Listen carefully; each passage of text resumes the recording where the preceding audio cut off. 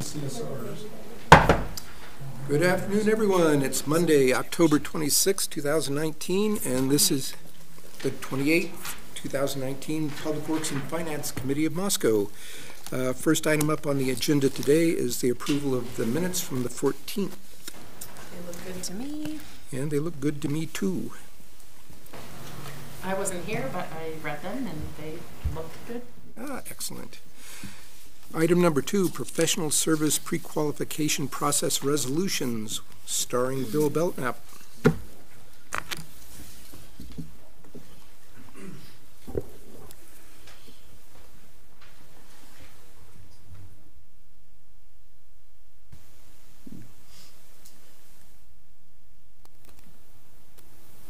Let's just do that. Okay.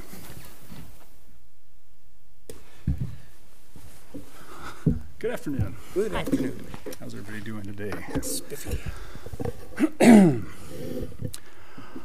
So provide a little bit of background.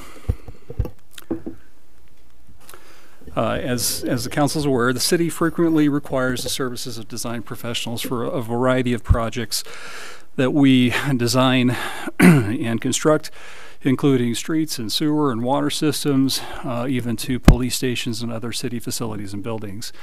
So we do require those services fairly frequently.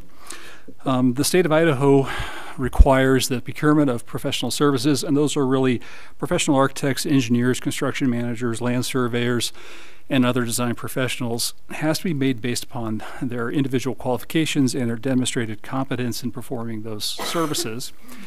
When the city procures that, then we are required to advertise a request for statements of qualifications in the same manner as required for bidding a public project. So typically that includes 2 publications, usually 30 days advertisement period, and that second publication no less than 2 weeks from when bidding is due. So we have to go through that process on an individual basis. There are 2 options allowed under the Idaho Code. The first is to do project-specific requests for proposals. This was really kind of our historical practice. When we had a project that we knew we were going to need some assistance with, we would advertise a request for statements of qualifications for that work.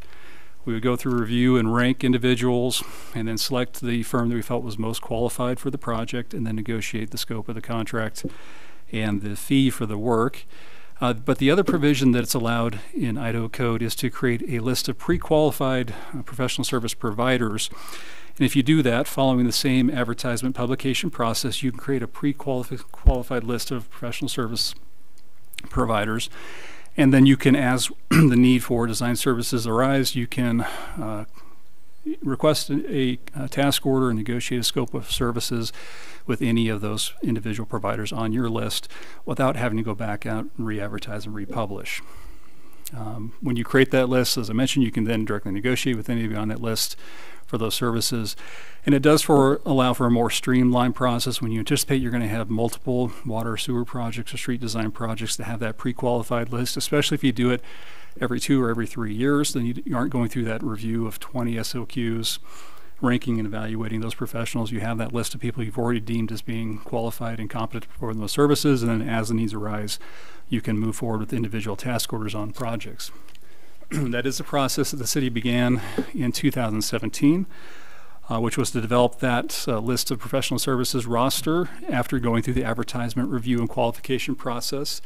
When staff did that in 2017, we did advise council of that process, and what typically happened was there was a master services agreement that came to the council along with that first task order for assistance that we wished the firm to provide, and we were allowed to engage in that on an as-needed basis. And then any future task orders underneath that same master services agreement was then approved by the city supervisor on behalf of the city for projects that the council had already appropriated for in the budget for that fiscal year. We have been requested to formalize this pre-qualification process, and so that's what we're here to talk about today, as a resolution that would identify the process we intend to follow and the frequency by which we would go through that advertisement process. So we do have a draft resolution that would outline a process for this pre-qualification. Largely, it would identify that every 3 years we'll go through a new request for statements of qualifications. Historically, the city's advertised that on different types of design services. They had general civil, they had water specific or sewer specific, so they could qualify firms that maybe specialize on those individual utility systems, or those that provided more general civil engineering, but all of those were done essentially at one time, and any firm could submit under one or more than one categories of services that they felt they were qualified to provide to the city. So we're proposing we would do that every 3 years. I think last time they got somewhere near 25 statements of qualifications. It's a fairly in-depth review process to evaluate the individual firms, their staff members, their knowledge, expertise, and relevant experience. And so we're proposing to do that every 3 years. If you're doing that on an annual basis, it would become pretty burdensome. We did wish to conduct an annual supplemental qualification process. You may have firms that weren't in existence at the time that you did that effort, and we don't want to lock anybody out from having the opportunity to provide those services to the city. So we'd run essentially a supplemental advertisement every year. That would allow for firms that did not submit underneath the every 3-year cycle to provide their statements of qualifications for review and to be added to that roster. Then all of the pre-qualified firms added to the roster would then enter into a master services agreement with the city. And it's a fairly standard professional service agreement that just provides the legal framework for their delivery of design services to the city. And then as work or projects would arise, then individual task orders would be requested of firms, and then we would have the opportunity to negotiate the scope and the budget for that individual service, and then the city supervisor would be able to authorize and execute that task order on behalf of the city. City would still retain the right to publish and request qualifications to services for any project or secure other personal professional services that are authorized underneath Idaho Code. Specifically, this resolution addresses those services that would be in excess of $25,000 in expense. Under Idaho Code today, if it's less than $25,000, you can just negotiate those services with any qualified design professional that you wish to. When it gets over the $25,000 expenditures, when you have to go through the formal publication process and review of statements of qualifications. If there's a different project that may arise that we feel that the skill set doesn't exist on the roster, then we have the right to, on any individual project, to go out to a separate SOQ, request for qualifications, and any person on the roster or any other firm can certainly respond to that specific project's statements of qualifications request. We did receive a couple comments by email after publication of the agenda, and the first related to the may in place of shall as it relates to that annual supplemental advertisement. We did leave that as may with the intent of providing flexibility. If it happened to be 1 year before the end of the 3-year rotation and we didn't anticipate any large projects or any design professional need, then we wouldn't have to go through the expense of having to advertise it for just that last year, and we'd go back through the standard 3-year renewal. Or it could be that we just don't have any other projects in the pipeline for that year. Maybe projects are already under contract with design firms that would carry us out to that 3-year time period. So we did include may that would give the city some flexibility to make a determination of whether that supplemental, and I'm just really kind of focusing on that year 2 of the 3-year renewal process, of whether it's really necessary for us to go out if we have, for example, our goal is to start to get 2 years out on design of projects, and if we already had that kind of window covered, do we really need to go through the effort, publication expense and effort of going through a supplemental for that last year? So the may does give the city some flexibility of deciding when and if it wishes to go through that. The other comment that was received was whether there was a potential need for a formal removal process from that roster, whether we needed to have somewhat of a disbarment process if we felt there was a firm that we were dissatisfied with their service, or maybe there was some other issue going on. And the city reserves the sole right and discretion to issue task orders to any of the firms on the list. If that was the case, we would just not request proposals for them for any projects if we felt that was the case. We do intend that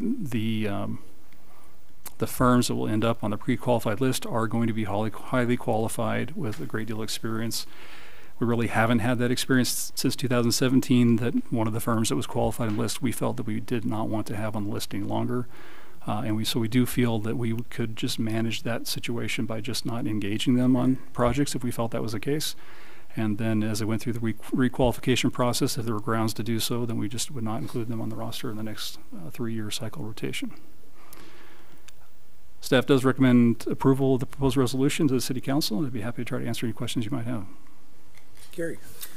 As Bill indicated, we've been using this process, advised the council back in 2016, 2017.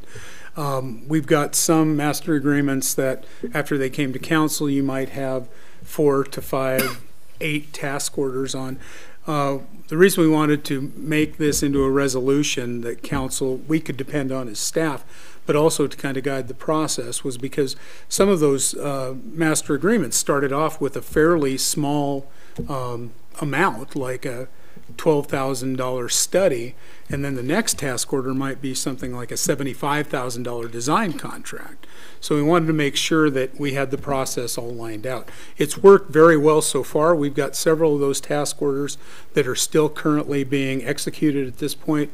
It's all been fine. It's been in accordance with council authorization through their appropriation process and the budgeting process. Bill also indicated we're very close to having a capital improvement program put together for our utilities.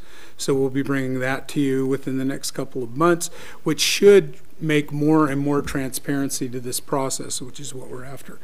Want to make sure that firms that didn't exist at the time that the process was first advertised still have a method to get into the process.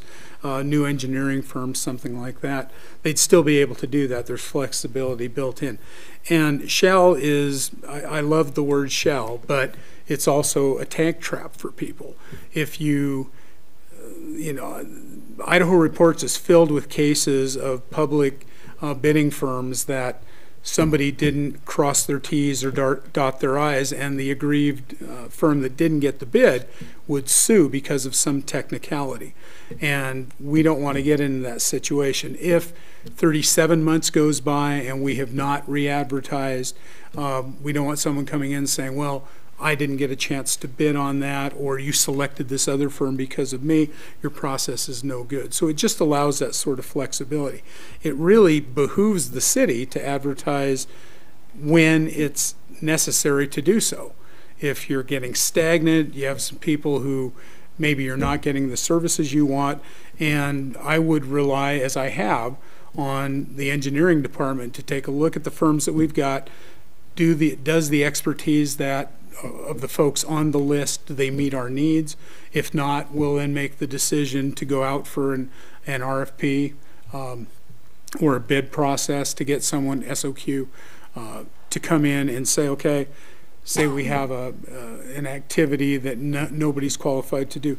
We can go out on a separate process to get that expertise that we need. So it seems to me that the resolution memorializes that policy of the council, and it looks good the way it's written as far as I'm concerned. And if I may, it does address several things. I think when we started in 2017, when the engineering department began this process, it really wasn't formalized of how frequently they would go through a requalification process, or how those firms that weren't here present before would get on the list. In practice, some firms just gave statement of qualifications after that initial process and got added to the roster, even though it wasn't in response to an actual published request for qualifications. So this will just help give some structure and foundation framework for the engineering staff to follow as they go through this process in the future. So could a firm that's either new to town or has gained the experience needed to qualify, where maybe they didn't have it in the open period, could they request to be evaluated outside of that yearly timeframe? They could not. I mean, it has to be in response to a publication. So the way that this is stated in statute is that essentially you can create that pre-qualified list after following all the publication requirements as required for the public bidding of public works construction projects. Mm-hmm. And that's part of the issue of some. We did have some getting added, just I think 1 or 2 to the list, but that was really outside of that formal published process. So we do need to follow that. What we would tell them is that we're going to do that in January and be ready to submit your statement of qualifications, and we do that. So if any firm contacted us and wants to get on the list, we would let them know when we're going to be publishing that so they can be ready to respond, and then they can be added to the list after that publication and evaluation process. Mm-hmm. If there was another RFQ for a specific project, though, they would be okay to respond to that. They just wouldn't be on the pre-qualified list. Right, but that would only happen in the case that it was, say, exceeded $25,000 and it was felt that the current list of qualified contractors wasn't sufficient. That would likely be the case, yes. Yep. So, And Oh, that was my question. Basically, would we ever do it on a rolling basis? Which you answered. Yeah, the goal is to do it every year just to provide that opportunity. And if we we could publish on demand, but I think it'd be better to do a more structured, just right. save on cost, save on time and effort. We do have a particular workflow of the year from the design to construction season, and we're going to try to find those a little bit small, very small, slow periods to go through this process on that 3-year basis and on an annual basis as well. so every 3 years, does everybody on the list need to re-up They their do. qualifications? They do. So you can apply once every year, but then once you've been on the list, you have to reapply after 3 years. Is that correct? Okay. Correct. Yeah. Thank you. So you either apply during the 3-year cycle and you get on the list and you're good for the next 3 years, or if you happen to come in supplemental year 2, year 1 or year 2, we put you on the list, but then we were going to do a requalification of everybody on that 3-year cycle. Gotcha. So if you applied in the second year, you'd have 2 years. It's the end of the 3 years. And most firms already have their pre-formed statements of qualifications to submit fairly quickly. Gotcha. You said it with the $25,000 threshold. I was always under the impression that it was $50,000. Not for 25. professional services. So there are different standards for either bidding of construction or procurement of personal property. When it comes to design professionals, there is a specific exemption that you don't have to follow the qualifications-based process if the expense or the cost of the proposed professional services is less than $25,000. You also need to understand that when you put out an RFQ, we don't make decisions based on price. We make decisions based on qualifications. Price isn't negotiated until after the qualified firm has been selected. So in the example you gave where someone comes mid-cycle new Mm-hmm. and they're told that will open in January, I'm just trying to see how it could possibly conflict with the idea that, let's say it is year 2 of the 3-year cycle and you don't have any projects planned in the next year. So then you've told them come back in January, but then you've decided since we have no projects, we're not going to publish this. It just seems like it makes it, you have to keep track of the fact that, well, we have nothing going on, so we're not going to spend the money to publish it. But in this case, someone asked back in October, so I guess we better. So it might just be cleaner to just do it every year. I know there's a little cost to that, but. To requalify? No, to do the annual supplemental. thing. I mean, And maybe you know, there can be a different wording other than shall, or maybe it can have within shall annually within 2 or 3 months. Give some kind of cushion, but. Yeah, I think in reality, it's not like we're inundated with professional firms. Engineering-wise, we've probably got 5 firms that we deal with most of the time. mostly, and I think we have about 8 firms qualified under each of the specific design specialty areas. And the city could make a list and say these are going to be the 3 or 4, and you can reapply in 3 years. So we're not. I guess the city's not legally obligated to provide that opportunity every year. It was just kind of a courtesy that we want to provide that opportunity if there's somebody who wasn't in the area. There aren't a lot of firms here locally Exactly. that Yeah. we'd expect to see come up, but we did want to provide that because we didn't necessarily want to lock them out for a Right. 3-year time period from having the opportunity to provide service to the city. So it is, it was our goal to provide that opportunity to have that supplemental. Right, and I like that. I think Application. that's smart because we may not have many here right now, but you never know Sure. when someone new comes in from somewhere that would do an amazing job on something, and I would hate for them to have to hold out for 18 months, whereas if yearly that opportunity was there. On the other hand, that would be causing them to go through the effort of applying, the city to go through the effort of screening that application, and then find out that there's nothing happening, and then you have to reapply again anyway. Well, it's So- already saying it will be a yearly process to invite new people. It's just coming down to the question of, is it going to happen every year, or is it at the discretion of the city if it happens every year? Well, I guess the question to me would be, assuming that it costs, let's just assume it costs $3,000 to run the publication and the process. Spending that money in order that someone, as Art indicated, maybe you don't have any work anyway. You just got to wonder if that makes sense, because staff will, as we want to have as many qualified firms as we possibly can have. If someone comes into town, they're a brand new firm, they look promising, then it would make sense for us to do it, to invite them in. Whether they're projects or not, who knows? But is that a good expenditure of the public funds to mandate that you have to go out every 3 years, not have any of that discretion when, say, nobody has moved to town, you're just publishing it for the heck of publishing it? So what, in that case where someone inquires, it's outside of the period, and you say it will come in January, then does that mean you will keep track of that and do it just because someone has inquired? That will mean we're going to spend the money to do it? That's my general thought. I mean, if we actually had a firm, if for example, you're year 2 of 3 and nobody's made an inquiry of you, we may make the decision not to go ahead and advertise it, because we are not aware of any firm that has an interest that's made an inquiry, and we're going to be going through the full requalification in just 12 months from then.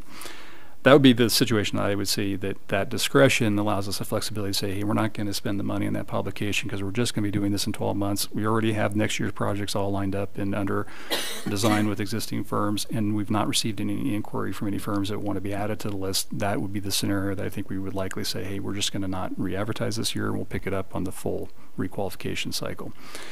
If we had a firm that appeared to be qualified, appeared to want to provide services to the city, and we were earlier in that cycle, then I'd say if we received that request, it would make sense for us to go ahead and do that annual supplemental advertisement opportunity. That may gives us that flexibility to try to gauge that and decide when we think it's appropriate to do the supplemental or not. And even though you get in situations where you have hydraulic firms that deal with wastewater or whatever, you want to have as much competition as you can have. You want as many qualified people as you can on there. If you only have one, then they can essentially drive the price where they want. So it would make sense for us, if we have someone who is qualified, ready to come in, to advertising it then. The idea is, does it make sense to do it by rote if it isn't going to advantage the city at all? Or open it up for application from a firm if there's no firms out there.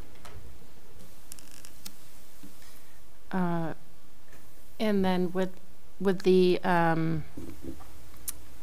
when you said if there was, I know it hasn't happened and hopefully it never will happen, but that someone on the list is for some reason now deemed somebody that we're dissatisfied with their service, that you just wouldn't solicit the work from them.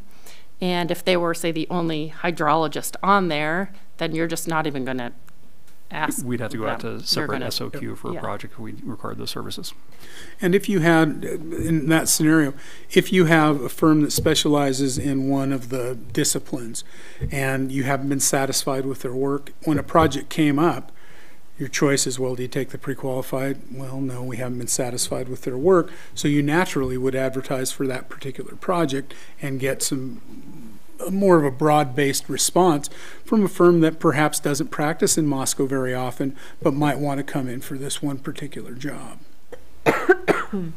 Yeah, so you won't, it's, as you described before, you won't be stuck with someone because they've given a low bid because it's qualifications. It's and not price. qualifications based, and if we are dissatisfied with their performance or services, we will not engage them for those any further.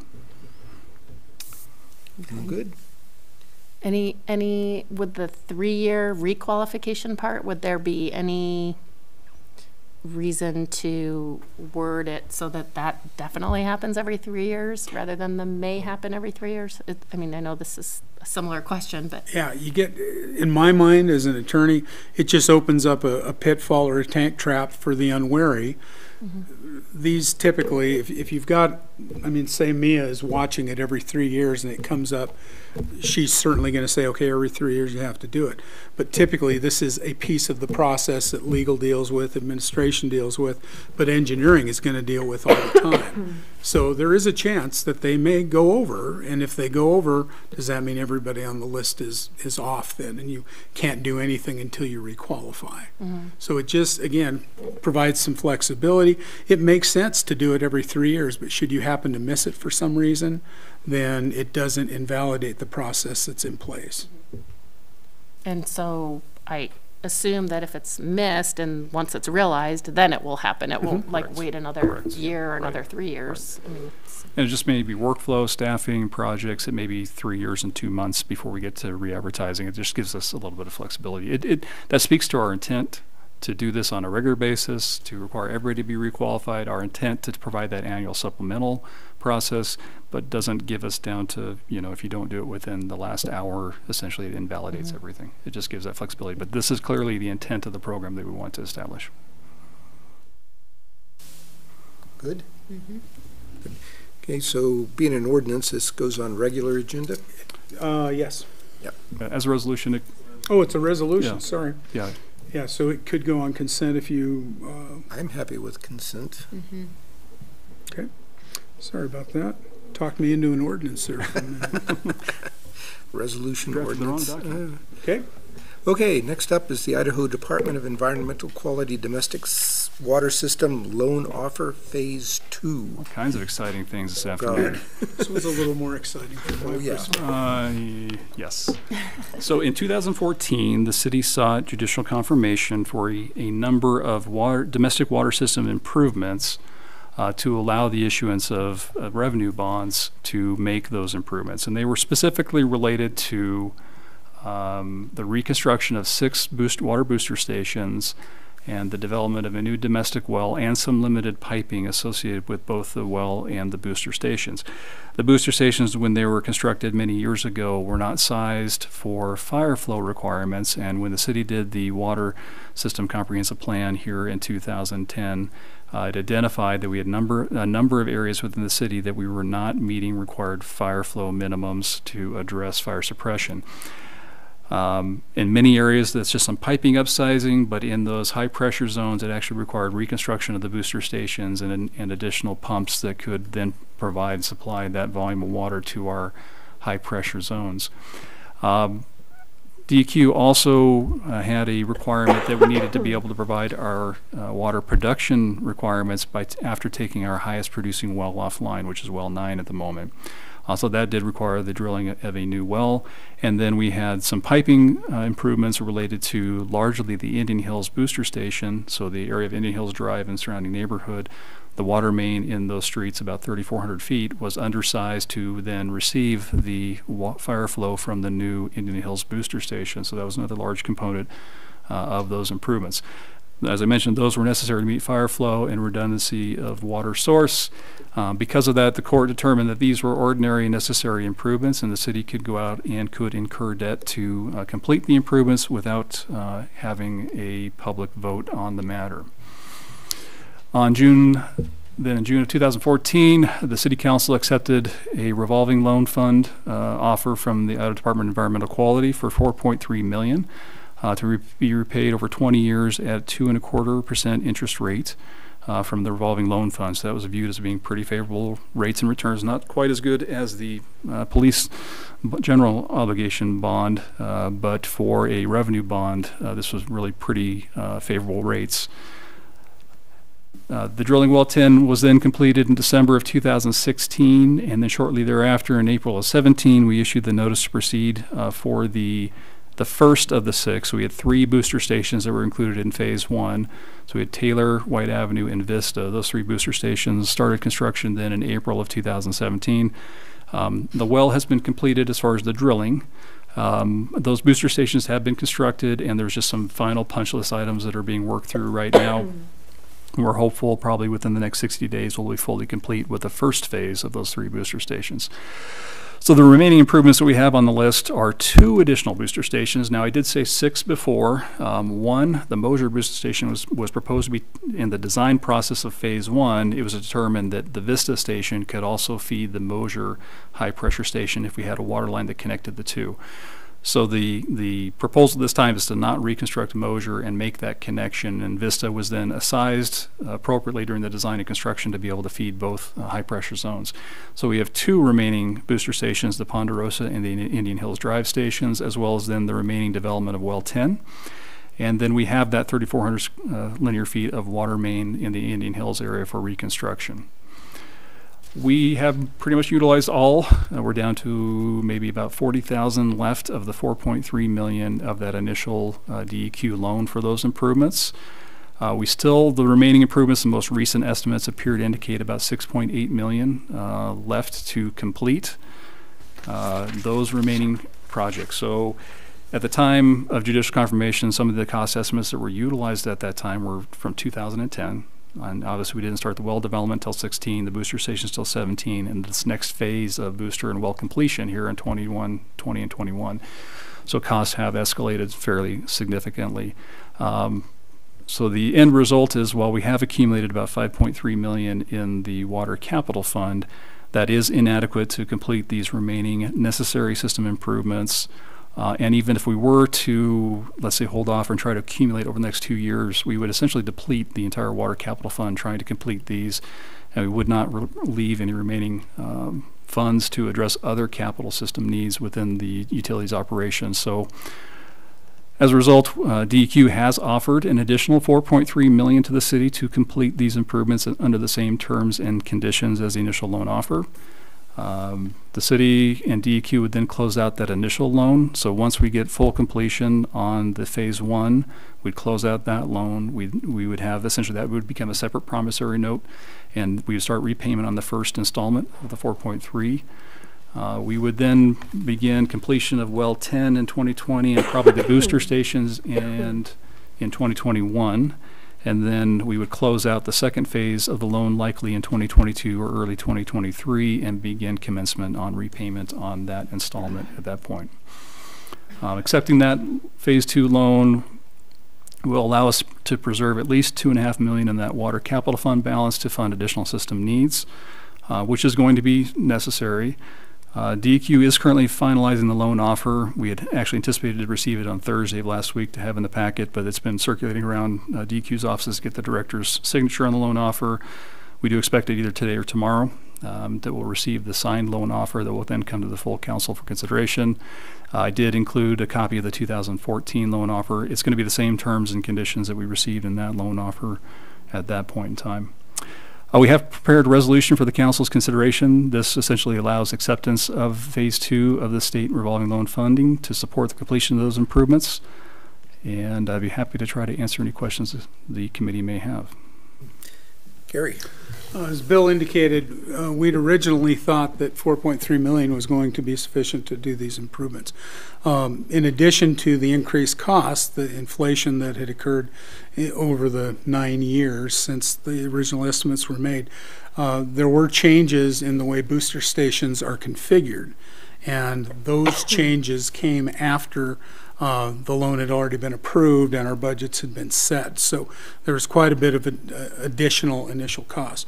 In addition, the fire flow is a huge issue. That's one of the reasons that the court gave us judicial confirmation to be able to issue revenue bond or revenue debt for this project. Fire flow is one of the things that cities are expected to provide. It goes into our fire rating, protection of the public, so on and so forth. One of the things we're doing as well, as we've indicated, is we're asking the Idaho Department of Water Resources to allow us multiple points of diversion so that we can utilize well 10 to help us have the flow that we need for our fire flow, which hopefully will allow us not to have to construct as many reservoirs in the future as well. So it's all part of a big process that we're going through. As Bill indicated, as we're moving forward with a CIP and trying to figure out, we're going through a rate study in the Water and Sewer Fund right now, and if we expend all reserves on these projects, then the rate will have to be adjusted so that we can recoup some capital monies for those things that are unanticipated, unidentified at this point, and projects that are already in the pipeline. So it allows us to utilize long-term debt to even out those rates. Not saying the rates are going to be, zero. They won't be. The cost of everything is going up, but it allows us to manage our debt load in comparison with what future rates will be. So it makes sense. 2.25% is very competitive. We checked with Piper Jaffray, who was the financier on the police bond. They couldn't get within 0.25% of that. So the DEQ loan is significantly less cost because you don't have to go through all the bond issuance costs and all of those things that we had to or would have to as we did with the police bond. So it makes sense in this case to move forward. And we've talked to finance director's been involved as well as the city attorney. Bond counsel's been advised that that original judicial confirmation will extend to the $4.3 million additional loan. So for once the ducks are lined up for us to move forward upon the council's resolution. Yeah, I remember being on council back when we got the first judicial confirmation, and then not more than a few months later they changed the rules over how the pump stations had to be constructed, and then all of a sudden the price went through the ceiling. And that was quite disappointing, but still maintaining proper fire flow to the neighborhoods and providing access to well 10 if we can get the multiple points of diversion in place. It all makes sense in a larger scheme, and it's one of those things that as a municipality we have to do to assure the safety and provision of services to the citizens. Ann? I have a question. Brandy? Yeah. So how much is remaining to be paid back on the first loan? All of it. All of it, okay, so. So we're still in the Okay. construction loan phase. So we've Okay. taken disbursements. So it's on a reimbursement basis. We make the expenditures on the projects, and then we submit a request for reimbursement from DEQ. We get reimbursed for that, and we are essentially in a construction loan phase. So as soon as we get the final completion on phase 1 of the projects, the record drawings, which we actually now have, and the final operations and maintenance manuals, which we're waiting for one last piece, we will close out the phase 1 loan. We will have then essentially a bond ordinance that will come to the council that will have essentially the promissory note of the bond that we'll be paying to DEQ and the payment schedule, amortization schedule. So we have not started paying on that yet. We are, however, paying interest on the construction funds. And so what's the rate on that one? It's the same, Oh, it's the okay. same rates. So we've accumulated about $175,000 in construction interest so far on the phase 1 projects. And that gets deducted from the $4.3 million. Just like constructing a house. Yes. So I just want to make sure I'm understanding correctly that the additional 4.3 million will end up being more than we need to complete the project, but it will allow us to retain some in the fund balance. Is that? It will be less than what we need to complete the projects, but when you combine that with existing capital balance, we will have more than necessary and leave us with some of the city's own fund balance left over. I guess that's what I mean. We wouldn't need that full amount if we took everything from the fund balance, but then we would have nothing in the fund balance. Correct. If you wanted to take 2.5 out of the 4.3, we could be left with 0 in the water fund balance, capital fund balance, which we would not advise. And that would affect water rates to a larger degree. There's, yeah. The two loans, well, it'll take about $1.5 million, a little more than that, of fund balance or accumulation in order to complete the projects. The two loans plus about 1.5, roughly. So we will, as Bill said, a little over 2.5 million, allowing us to move forward with other projects. And it just get really nervous when your accumulations get down that low. If something comes up, you can't deal with it. In this situation, judicial confirmation has already been approved. The money's there for us to take advantage of it. If something were to come up that we needed to go into capital for accumulation, if it isn't there, then we might be going back up to court and asking for judicial confirmation on a particular project. So it just allows us to phase It's the best sort of sure way that's predictable, where we know we have these projects covered that need to happen If we have to go back and are prepared and for ask, something unknown. if we have to go back and ask for more, there's a timeline out there, and if something needs to be done now, then you're really stuck. Well, and there are 30 other projects on the list above and beyond Yeah. these. Many of those also addressing fire flow deficiencies, so we need to reserve enough capital to get those completed. And the only projects that were the subject of the digital confirmation were the booster stations, well 10, and the Indian Hills water main. So any other system improvements to address fire flow deficiencies, either we have to, if we wish to incur debt, would have to go back and get judicial confirmation again, which is difficult and challenging, or, we have to fund it with our own resources and our own capital. So the goal here is to utilize the advantage of that judicial confirmation and preserve enough fund balance in the water fund to address the other remaining projects that affect fire flow using our own capital. Yeah. So it's like a great opportunity to. It really is. Yeah. And I was just going to ask, do we have an estimate on how long it's going to take to pay both those loans off? So they're both 20-year terms. And so we're expecting we will start in the FY20 fiscal year, so that'll be retired in 2020. Mm-hmm. And then depending upon when we close out phase 2, it'll be 20 years following the completion of those projects. So if that begins in 22 or 23, it'll be 20 years after that. Do you think there's, I was just going to say, do you think there's any chance we'll pay those off sooner? I know there are a lot of factors that go into that. I don't know the term of DEQ's loan. I think they're simple. They're simple. And there's no. But as Bill indicated, there's 30 other projects in the works from need to be done in 5 years, need to be done in 10 years, may need to be done in 30 years. So with inflation, construction inflation being where it is, I highly doubt, and there's no windfalls you get in an enterprise fund. You still have the same cost of production, you have the same cost of infrastructure, so I would doubt it. Now, the council could choose to raise rates more than they need to build up a fund balance and pay it off early if they wanted, but at 2.25%, it's a pretty competitive interest rate. So we could run the models to advise future councils if they wanted to do that, but I would highly doubt that that would be a route that a council would want to go. As Gary mentioned, it really would be dependent upon the rates, and if we want to keep those at a reasonable level and address the 30 other projects on the list, the water fund will not likely have any excess capital to apply to accelerating the repayment on those loans. After 10 years, it might get a little bit better, but for the next 10 years, the water fund has not carried any debt service, and so picking up these 2 loans will put a burden upon the fund that it won't have a lot of excess capital unless rates are adjusted. Yeah, and to clarify, that's the only fund that we'll be using to pay off the loans. Correct. Yeah, Okay. these are revenue bonds, so just tied to the utility, the water fund. Yeah, I think if I could just digress for a moment, Bill indicated that we currently don't have any debt except for this DEQ loan in the water fund. We knew that we had capital intense improvements that needed to be made. We did incur 2 different sewer bonds, as council knows, that I believe in 2003 and 2008 when those were incurred. And those are due to be paid off, I believe, in 2022 or 24. 24, because that's the year we're looking at. That's right, 24 and then 34, I believe.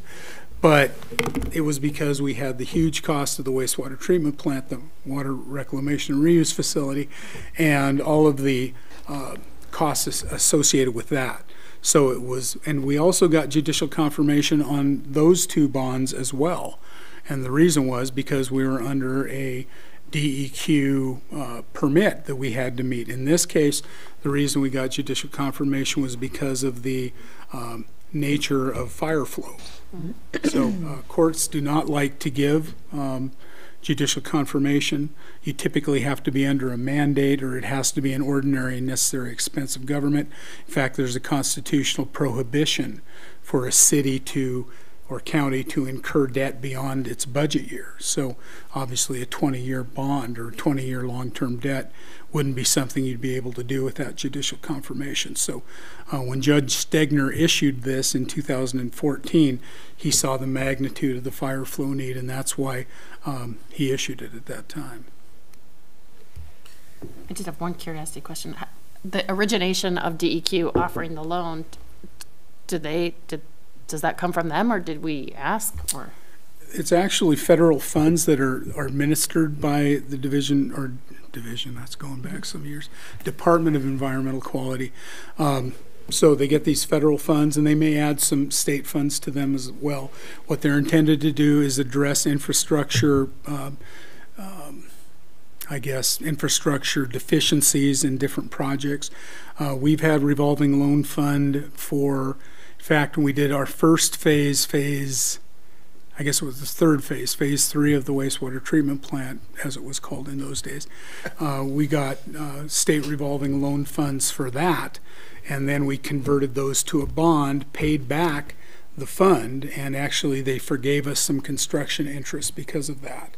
So we've had it on the sewer side, and they offered it now on the water side. And it's, you apply for those funds, and you have to show a deficiency in your infrastructure that meets the requirements of the loan award. Got it. So they didn't call you one day and say, Hey, do we you got want money. another $4.3 million loan? No, we called them asking if they had Okay. additional funding left over. Yeah. Yes, and Okay. we were actually quite pleased. It was a very Great.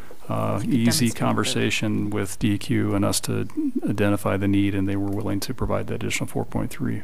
But I think that the thoughtful incurring of long-term debt, if there is a reason to do so, and it allows you to mitigate increases in rates, and as I said, doesn't mean the rates aren't going to increase, they will increase, but it allows you to manage those peaks and valleys of your infrastructure needs. I think that's been amply showed by the sewer system and the water reclamation reuse facility. It's just we did not have those same infrastructure needs identified for the water department till the last 10 years. Until the comp plan was completed, really did identify those deficiencies. Do you have something else, Ann? That's it for me. So I think move this along, but I think given the financial nature of things, should we put it to the whole council? That would be my recommendation. And since you don't have the final loan offer before you today, I think that's appropriate. Cool. And I did want to mention that the resolution and the loan offer, once its final loan offer, once it's received, will be reviewed by our bond council this week, and if there are any changes, we'll make you aware of those at the council meeting on Monday. Good. Bill, you're not off the hook yet. Dang. It's the Idaho Department of Commerce Opportunity Fund Agreements. Bill was acting city supervisor last week, so he gets to be the sole show. So during MZ's recent site selection process, state of Idaho offered a number of incentives to try to encourage MZ to ensure that their corporate headquarters was located in the state of Idaho and not in the state of Washington. One of those incentives that was offered was a $350,000 incentive from the state's Opportunity Fund, not to be confused with Opportunity Zones. This is a completely different program, to assist with financing or funding of necessary public infrastructure improvements. The Opportunity Fund operates much like community development block grants or rural community development block grants, with the exception, those are traditionally competitive applications. A city, a public agency or entity has to be the applicant for those funds. They are public funds. It has to go to a public entity. So we do that often. We've done it obviously for the fire trucks more recently. We've done CBGs for downtown. We've done RCBGs for fiber optic network extensions. So it kind of operates in a very similar way. Those funds generally can only go to public infrastructure as well, as is the case with the Opportunity Fund. The only difference is the Opportunity Fund is at the discretion of the director of the State Department of Commerce. And so it's intended to be the director's closing fund, that is funds that they have at their discretion to try to push projects over the top. As I mentioned, within the Opportunity Fund, the funding must be received by a public entity, and if the public entity is not going to be constructing the public improvements, then the public entity would then reimburse whoever is completing those improvements with the project. So because of that, it requires essentially two separate agreements for the city to enter into. One will be between the city and the state, and then the other is between the city and the company. So the city and the company agreement specifies essentially the improvements they're going to complete as part of the project, what we're making the contribution to. The city and state agreement just states that the state is making these funding available. The city will take responsibility for having an agreement between us and the company, that we will ensure that milestones are reached in accordance with the agreement, and it sets forth the terms for the request for reimbursement of the funding. The funding in this case is proposed to be utilizing for the relocation of a portion of Hog Creek, which is a public stormwater facility that crosses the property, as well as sidewalk improvements around the perimeter of the property, including 10-foot wide sidewalks, street trees, decorative light fixtures, and tree grates. So really frontage improvements around the entire perimeter of the site. The Hog Creek portion, as you may be aware, the city is participating in some oversizing of that facility, so this will not reimburse for oversizing costs. This is just going to be for the base work on the culvert, so there won't be a duplicate reimbursement for the oversizing cost, so that will not be included in this one. The total estimated cost of those improvements is $715,710. And so this is the site, kind of worked best to lay it on the edge. So north is here to the right of your screen, as you can see here. So Jackson is going to be, well, now I'm totally disoriented. Yeah, so Jackson will be on this side. I don't like it when the world turns on its side. So Jackson will be here on the edge of the site. Then this obviously is C, and then Allman over on this side, and A Street down here on the south. So Hog Creek currently just kind of goes diagonal straight across the property from this manhole to a manhole across the street. So that has to be relocated to make way for the building. So that'll be intercepted, come to the corner, turn here, come back, and then it'll rejoin the storm system there downstream. So that's the relocation of Hog, and then it's kind of hard to see, but these are all the sidewalks, tree wells, decorative light fixtures around the perimeter of the site. I think council probably has seen this. I think it's in the paper and in the press, but this is the proposed facility, just under 70,000 square foot corporate headquarters located on the site. So the funding is proposed to be dispersed in 4 equal installments. So the state likes to see milestones of the project and to have at least 4 milestones. So the ones that have been identified between the company, the state, and the city.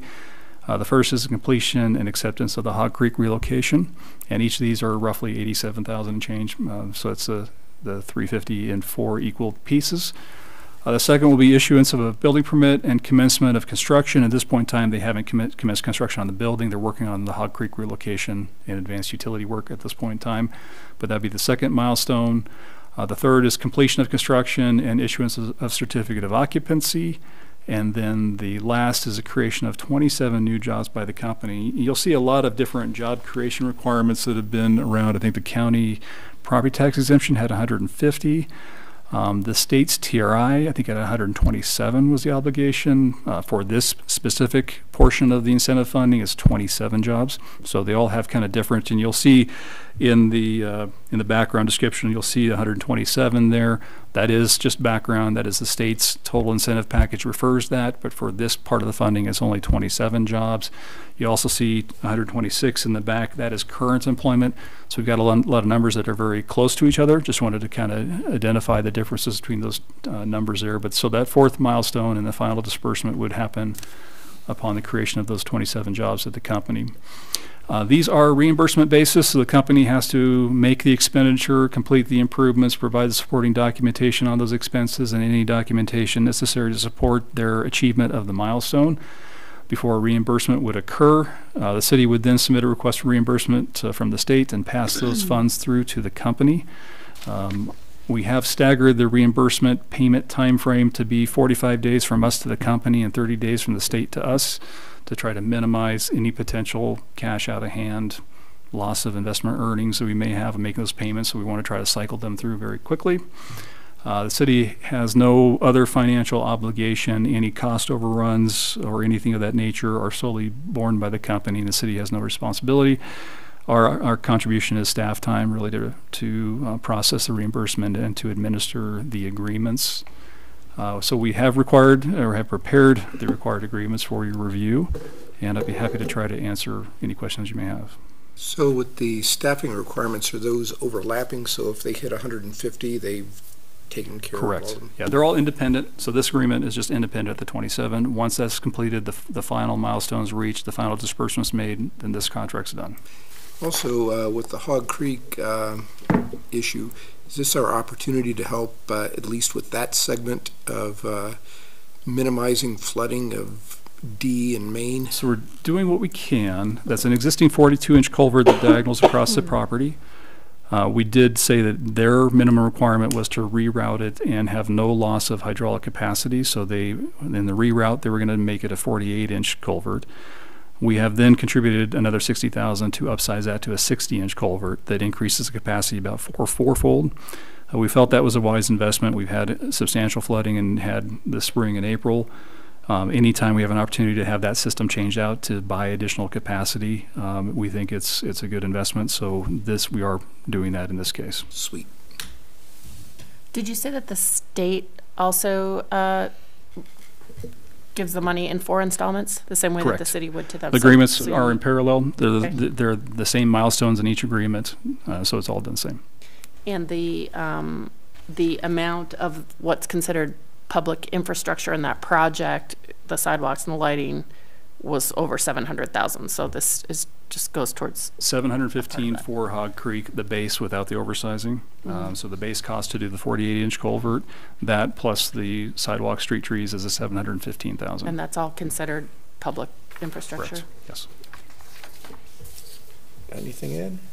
I'm just curious, do you happen to know how much funding is in the, trying to look for the name of it, the Opportunity Fund Incentive Program? As far as annually, what the Yeah, I'm state just curious. budgets, I don't. I really don't.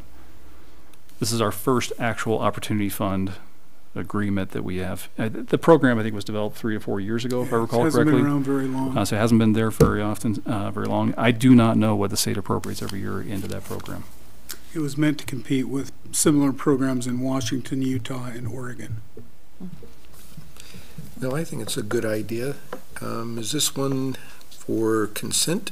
Certainly. You okay with that? As long as we think people are going to understand what this is. That's the only, Or Well, we could put it on regular and brag ourselves up a little bit. I'll be by- there anyways. It's up to. yeah, Up to the probably council. wouldn't hurt. Yep. In order that people know exactly what's going on. It would dovetail very nicely with the decision made by the county commissioners, so we could certainly put it on regular. Certainly goes towards making us business friendly, doesn't it? So, yeah, let's put it on regular. Okay. please. Happy to do so. Bill, we're done with you. Thank you. Thank you. However, we have Tim Davis who's going to come out and talk to us about the recycling center update and program. Good afternoon. Hello. What you got for us, Tim? I'd like to start and speak to you folks a little bit about our recycling event that we had this weekend, a plastic packaging event. We held our first plastic film packaging collection event on Saturday at the Moscow Recycling Center, south parking lot adjacent to C Street. Myself, Amanda Bashaw from Latah County Solid Waste, Councilor Bonzo, and then we also had 3 volunteers from the U of I Sustainability Center, as well as Moscow Recycling staff all assisted with that event. We were able to collect 520 pounds of plastic at the event, which ran from 10 till 3 o'clock in the afternoon. And that amount, coupled with another 260 pounds of plastic film, which was delivered by the charter school the evening prior to the event, we attempted and were successful at running the material through Moscow Recycling's large baler. No one was really certain on how much material it was going to take to make a bale in that large baler, but staff estimated that it would take somewhere in the neighborhood of 800 pounds for the bale to be able to hold together. So this gives us a better idea of what kind of volume we need to use that larger baler, as well as how much space is required to store the material prior to the baling. The bale will be delivered to Safeway and then sent to Trex in Reno, Nevada, where it will be manufactured into composite decking and railing products. There was a good turnout at the event, and it gave us the opportunity to pass on information to participants about the different options currently available to them for recycling plastic film here in Moscow. We've got Safeway, Winco, Moscow Food Co-op, and also the Moscow Charter School are places accepting the material. The event showed me that there is a great deal of interest in recycling plastic film, and scheduling another event or possibly something on a more permanent basis, such as a scheduled monthly event, may be warranted. That's something that I will continue to look at and speak with the folks at Moscow Recycling about. Everybody there was just super excited about it.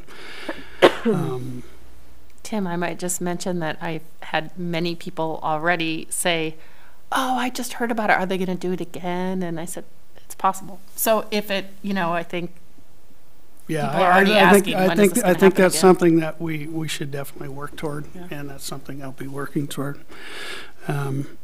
I do really like the idea of a manned event for this material. In particular, it creates more of a controlled environment and allows the material to be screened, versus a 24/7 drop-off container. The problem is there's just so many different types of plastics out there, it just becomes confusing, not only for the folks delivering, but the folks accepting. We were lucky to have Catherine there. She's the expert in this business, and we were taking pictures of something weird that would show up, and she was emailing them to, or texting them to Trex to see, you know, is this a yes or a no? You know, it's just, there's just so many types of plastic out there. It's just amazing. Tim, I also heard feedback that of people that were dropping off that were very appreciative of all the volunteers that were there, including yourself, explaining what they could bring and what they couldn't bring. Yeah. So having someone there to give that It was a feedback great opportunity to speak to people and explain to them, you know, what we were trying to do here and, you know, where this may go as well. And, you know, if they had something that wasn't acceptable, we explained why and so on and so forth. So it was a good deal all the way around. While most of the participants did a good job at segregating their materials, we had our share of wishful recyclers that brought in items that had to be discarded, but you know, it wasn't as bad as one might think. Comments that we received from the participants were that many felt that there was not enough prior notice given to the event, which we did try to get that out there with a blurb in the utility billing insert several weeks prior, and we also posted the event on the website and our social media, and I know Moscow Recycling posted it on their website. But as this moves forward, you know, we're all kind of learning as we're going through this process. We'll work harder to get that word out and try to reach as many folks as we can. So that's it on the event, unless you guys had any questions, and I can address the recycling center a little more. Following the 2017 China ban on recycling exports going into China, recycling commodity markets have all just plummeted. The domestic markets now have such an abundant supply from what was once going to China, it has caused the recycling markets to just tank. Lata Sanitation of Moscow Recycling receives revenues for operating the recycling center by two sources. The city pays LSI Moscow Recycling a processing fee based on tonnage of the material that they accept at the recycling center. The city also allows LSI and Moscow Recycling to retain the revenues from the sale of those recycling materials that are collected and accepted there at the center. LSI and Moscow Recycling has been seeking extraordinary relief from the city for revenue losses that they've experienced at Moscow Recycling Center following the recycling commodity pricing downturn. Following the relief request from LSI and Moscow Recycling, city staff has been reviewing their financial records and is continuing discussions with LSI and Moscow Recycling management regarding this request for relief. And although we have conceptual layout drawings of the proposed recycling center renovations and have discussed the repurposing of the current processing building there at Moscow Recycling by possibly relocating it at the city shop property, staff has taken a pause and is not prepared in moving forward with the Moscow Recycling plans in light of these circumstances. So there's a lot going on, not only with the event and the plastics and everything else. There's a whole lot of things in play right here at this time. So that's why we've kind of backed off at, you know, the recycling renovations and so forth. Terry. Yeah, part of it's a timing issue. That area of town, as council knows, you just heard the MZ project, that area of town is changing somewhat in use. So council's initial direction to renovate the recycling center where it is, and we started down that path, has been delayed, not because of the perhaps change in the character of the neighborhood, as much as we try to be as efficient as we can. And if we can repurpose the current recycling building for another city use, we want to be able to do that, because ultimately it will save the taxpayers money. However, you can't take a building down, stack it like a Tinker toy, and then reconstruct it. You get your most efficient when the same contractor that dismantles it moves it to the new site and puts it right back up. So it's taking us some time as we're building our CIP as well, our capital improvement program, to, as soon as it's removed, to have a place for it to go. And that's taking some time. The recycling center as it sits right now is still usable, not as efficient as it could be, which is one of the things council wanted to address. But we're continuing to see deterioration of the recycling markets. And recycling's costs are going up more and more, as you've seen in Pullman, which is now charging for recycling. Lewiston either is or they are about to. The cost of recycling has always been more expensive than landfilling. That doesn't mean it's not the right thing to do, and council recognized that many decades ago, and we have one of the most active recycling programs in the state, if not the country. However, there also comes a point where you need to look at the financial impacts of that when the costs, you know, one of the revenues that Tim talked about was the sale of the commodities. If that goes down and thereby raises the cost of recycling to the system, we need a chance to absorb that, run some financial models, and bring those back to council as well. So along with the physical constraints of being able to relocate the building, with the financial modeling that needs to be done, looking at volumes, addressing the request from Latos Sanitation, all of these things together just have caused us to be in flux. So it's taking some time to move forward, but we're still working on it. It's just not moving as quickly as we thought. Kind of sounds like it's a good idea to sit and reflect and make sure we're taking the right steps that are most efficient and economic, rather than just to plunge ahead with a model that may not be valid any longer. Well, our thought as staff is to provide the council with as much information as possible. You can sift through it and determine what you want to move forward with at that time. And with the markets changing the way they have, what made sense 2 years ago may not make sense in the same way now. So we just want to have the best information possible to give you for you to make a decision. Cool. Is there any possibility of improving the yard drop-off part, even with that building in place, with what's there now? Is there any way to? It's even been if it's expanded temporary? about as much as it can be on the last go-around. When did we do that? In That's been, Dean Wyan designed it. That's been a long time ago. It was 10 years. completed just before I came on board, I believe. 10, 11 years ago. So you feel with the space that's there, there's really no way to reconfigure it with the building in its place, like the. Not without putting a bunch of fill in and expanding the yard, which you could spill over into the C Street, the piece of property adjacent to C Street. We looked at that at one time, and the amount of fill and the retaining walls, you'd have to change the configuration of Asbury Street or Almond, excuse me, or you'd have to allow people to turn around on a platform, which meant you had to build that much farther into the footprint. So yeah, the cost was, we looked at all those options years ago, and it's huge. And that's part of the conceptual plan as well, is it's not just the recycling part, but our conceptual drawings actually doubles the size, and there's no direct access to the street for yard waste disposal in the new conceptual plans. It's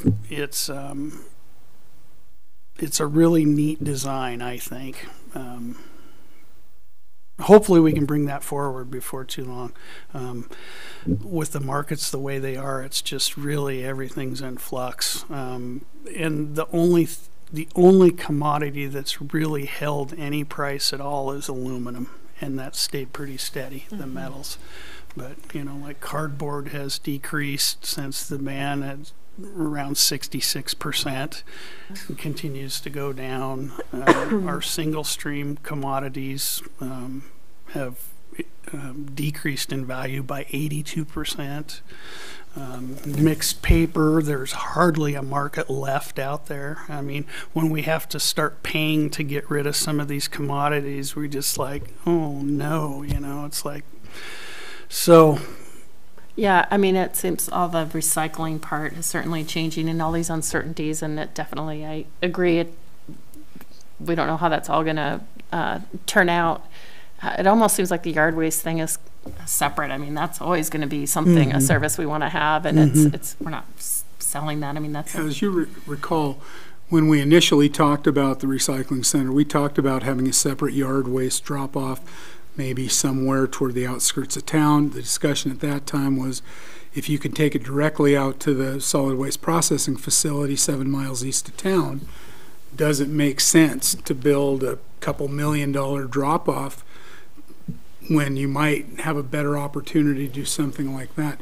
You have to remember, too, the current plan, the conceptual plan that was put together, takes the baling, the delivery and baling of single-stream recycling out of the recycling center footprint. That's how we created more space for some limited drop-off, but also to create additional space for additional yard waste drop-off space.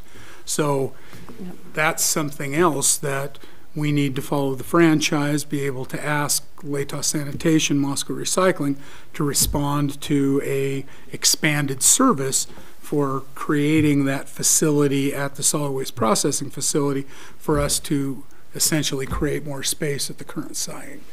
So again, with the price of commodities falling down, everything's in flux right now. Have gone up and down, but I've never seen anything like this in my 40-year career ever. I Are you just talking mean, about prices no, or this I mean project? when we Oh. looking at the recycling center, getting this back on the. Well, I'd say within 6 months to a year, easily. Because we, as we're moving forward on the city shop, which is one of the council's strategic planning initiatives, we need to get that set up to remove the building to begin with. So it's going to be moving ahead, not as quickly as we'd like, but I'd say within the next year. Okay, so not a long stall. No. And then any idea of when we might, when you might know if the plastic drop-off thing will happen again? I know there's a lot of things that you have to evaluate in that process. I feel fairly certain that it will. I don't want to put a timeline on Yeah, it now. I okay. still need to have discussions with Moscow Recycling and get their feel for it. There'll likely be an additional cost, but you know, after seeing that Saturday, it made me feel like, you know, this is something we need to do. Well, thank you for being there and Yes. making it all happen. Sure. Thank you, Tim. You bet. Thanks, Tim. Thank you. So last item on the agenda is the Regional Housing Study Workshop update starring Gary Reedner. Yeah, when the regional housing study was brought forward by PEP and Brian Points and presented to council, the report had not been officially distributed at that point because PEP was trying to manage presenting it to the different funders and different governmental entities.